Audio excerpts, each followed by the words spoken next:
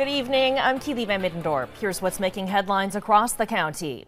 You may have just put up your Christmas tree, but Kern is reminding you to recycle it after the holiday. There are 24 different drop-off locations where trees can be disposed of. Collection starts the day after Christmas and goes until January 10th. Officials do want to remind residents to cut the tree into small pieces first and remove all decorations and lights before taking it to be recycled. We have a list of locations on our website, turn23.com. And an organization synonymous with giving back this time of the year is joining forces with another holiday heavyweight to brighten a child's Christmas. Toys for Tots and Kooky Land Christmas Town need your help to make it all happen. Last year, Toys for Tots was able to brighten Christmas morning for 61,000 local kids. This year, program coordinator Darlene Dottie says she's grateful to partner with a Kooky Land Christmas for a 4-day event to help her collect even more toys for those in need. When these children look and they go, wow, look, Mom, look. You know, think about your children at home that are getting toys and you're sitting there watching them and drinking your coffee. Think about that child that would not have a toy otherwise, and the parents sitting there, they have nothing to open that morning. How sad is that?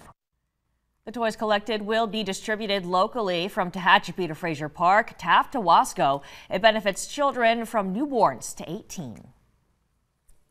And we've got some more winter weather on the radar. We're tracking already some rain and even probably some mountain snow in Northern California. It's going to be a while before that actually arrives here, maybe a sprinkle or two into our Wednesday, but it's really Wednesday night into the Thursday and then Thursday night into Friday that really pushes in. So this is going to be a long-lived storm, and we'll be anticipating it here. Now, as we head through the day tomorrow, in general, warmer air mass in place, so the potential for some warmer temperatures. If it is a foggier day, those temperatures will be a little bit cooler, though, but mostly 50s and 60s across Kern County. But again, we really see that rain as we head into Thursday and into early Friday, which is Christmas Eve. And then we're keeping an eye on another rain chance, Christmas Day into the day after, and even Monday to Tuesday. It's going to be a very active 7 days. There's an entire possibility that we'd get at least some rain each of the next 7 days, and the potential for some heavier rain with that system tomorrow into Thursday.